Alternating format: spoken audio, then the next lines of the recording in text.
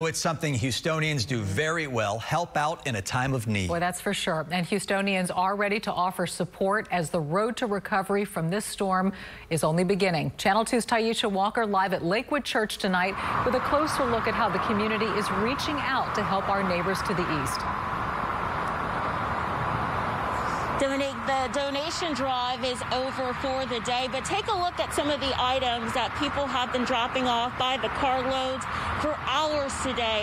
They hope here at the church this is the same thing they'll see over the next coming days.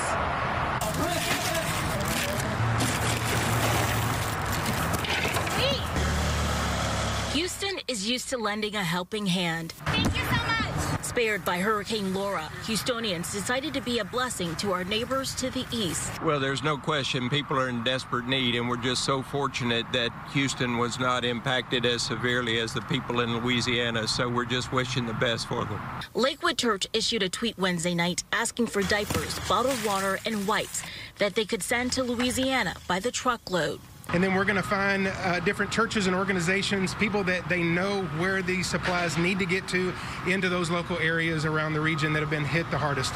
The church already had some supplies on hand due to the pandemic.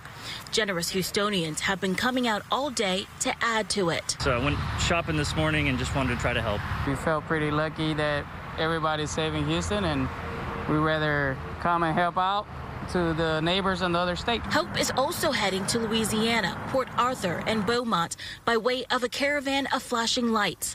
Dozens of ambulances stationed at NRG made their way east on I-10 once the roads were safe for travel. They said as soon as the sun comes up and DPS make sure that the roads are clear, we're going to start sending resources in, and we've sent a lot of resources.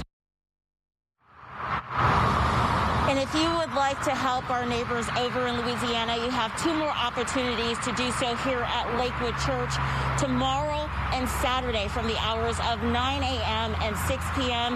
After Saturday, I'm told the church will gather up all of these supplies, take them by the truckload to Louisiana, disperse them to churches who would then give it out to those most in need.